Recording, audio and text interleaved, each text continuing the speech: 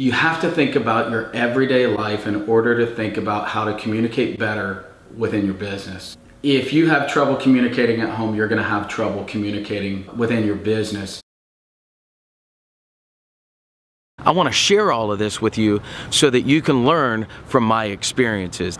Don't sacrifice your own well-being for the pursuit of better business.